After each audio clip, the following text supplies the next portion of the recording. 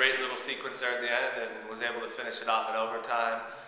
Schultz gets his 9th goal early, great header, and you know, we controlled the game early. I don't think they had a shot on goal in the first half, and you know, we just haven't done a good job of putting teams away.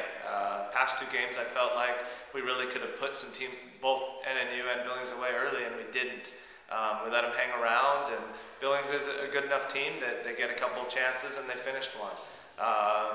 You know, and to their credit, I guess, they kept going. Their goalkeeper makes a couple great saves to keep them in it when it's still 1-0, and they get a goal on our miscue. So, you know, at the end of the day, it's a win. It keeps us going towards our goals as a conference champion, as well as getting into the postseason. But we certainly need to start finishing our chances if we're going to go where we want to go.